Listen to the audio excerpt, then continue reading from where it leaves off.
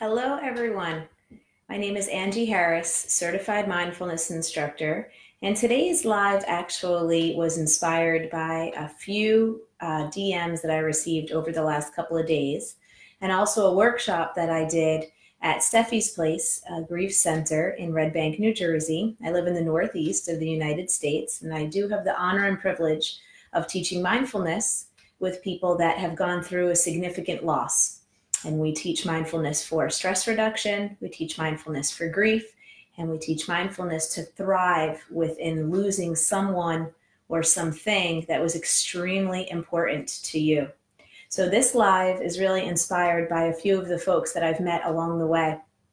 The holidays are here in the United States. This time of year is extremely busy for Halloween and then Thanksgiving, Hanukkah, and Kwanzaa, right? And we have all these holidays coming up, Christmas and New Year's, and all of these awesome times to celebrate. But for folks that have gone through a significant loss, this could also be a triggering time to feel extra lonely, extra sad, extra frustrated, extra mad. All of those feelings can really get kicked up by the, what I like to call kind of McHappiness that we see really inundated on every social media page and television and magazines, happy families celebrating together.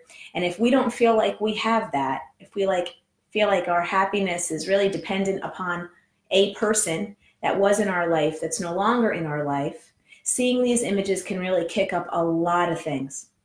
So I ask that as you move through your day, whether you're someone that's experienced loss or whether you're someone who's just really excited about being with your loved ones at the holiday, please know that there are some people walking among us that don't quite feel the same way this time of year.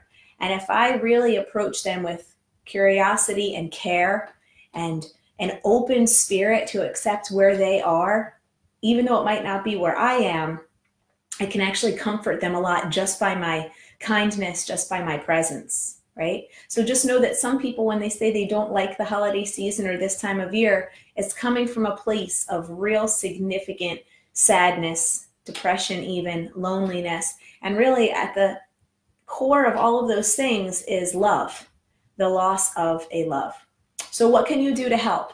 Maybe you know someone who's in this situation specifically, or maybe I'm speaking directly to you. And please know if I am, I'm the same. You're not alone. So many of us are out there smiling, doing our daily errands, working, being in rinks and on fields and dropping kids off at school and in grocery stores, and we're smiling and we're moving and grooving, but really there's something that's really not feeling quite right on the inside because we are managing a loss. We are thriving within our grief, and that's why you see us out and living, but we might not be feeling quite as excited as images and marketing and advertising would tell us that we should around this time of year. So first, just know that you're not alone and that a lot of us feel this way. If you know someone who has recently lost someone that they love, we sometimes get scared or nervous to ask them about the person that they lost. So we say, "How are you doing?" And they might say, "Fine," or "Hanging in," or "It's just not the same." Or they might really get into things and tell stories.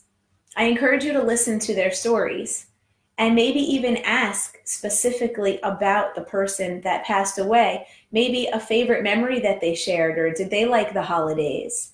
Is there any memory that you can recall that brings you joy with that person? Let their spirit and their life still live on through story.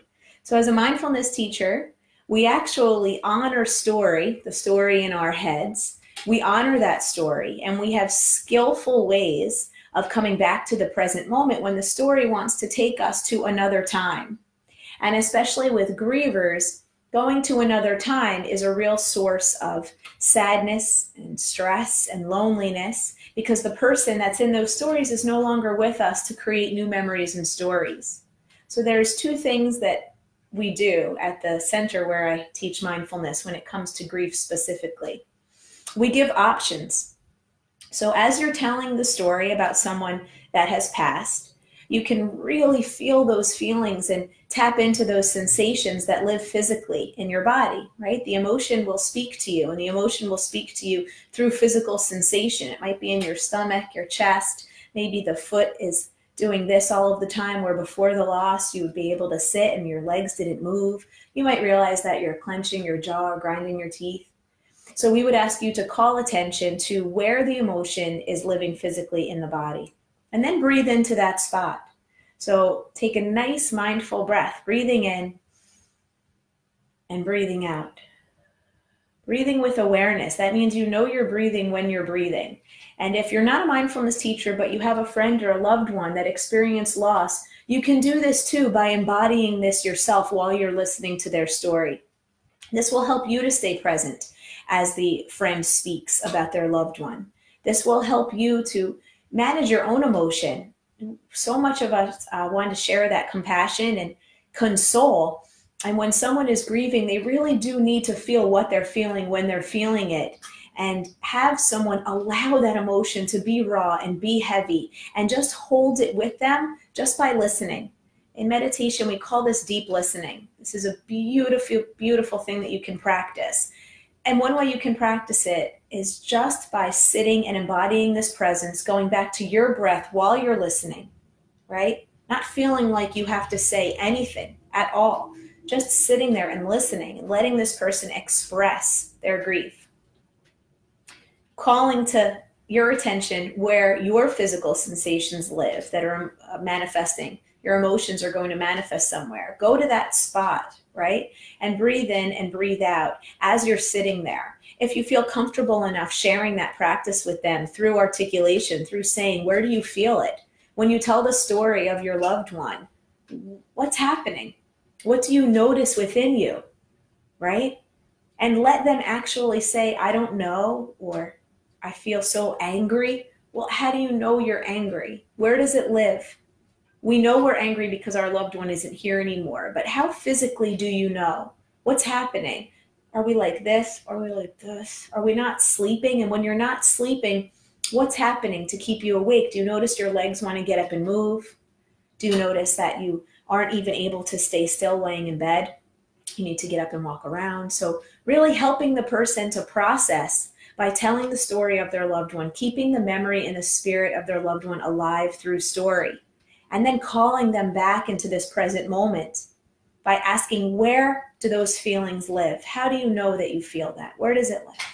And if you don't feel comfortable enough doing that, but you do just want to be there for the person, embodying that same lesson and that same practice by you doing it yourself.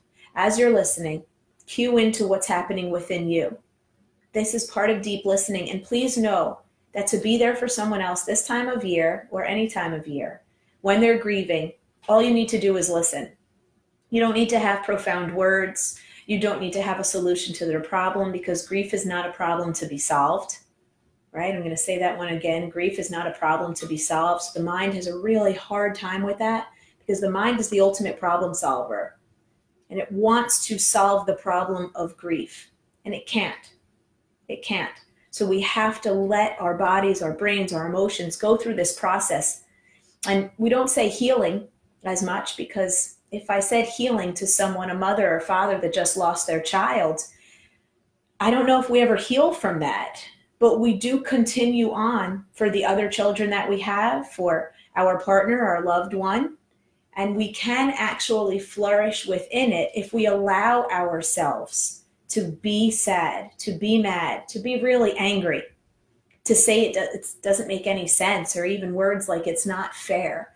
Let them say what they need to say without holding any judgment toward them, knowing that those feelings will pass, if they're allowed to get them out and process them on their own timetable when they feel them in that moment.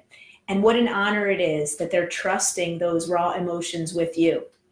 It's such an honor that I get to share stories of people that have crossed over. I get to share children saying that they were actually angry at their parents at some point for not doing X, Y, Z, and they get to voice that. And then so much healing comes from that. There's some anger that happens when someone crosses over, right? Grief is not in this perfect little box with a bow on top where we get to say everything that we wanted to say, and we get to do everything that we wanted to do before the person passed. So if I can be a source, a soundboard for someone to actually heal through words of saying what they would have said if the person was still here, what an honor that is for me. And if I approach it from that, just listening is me helping. That is me helping this person through grief. Well, then the whole situation transitions and shifts from me consoling and patting them on the back, almost wanting them to just get through the crying piece and then get on to the smiling piece after. It transitions and shifts to whatever is happening is okay.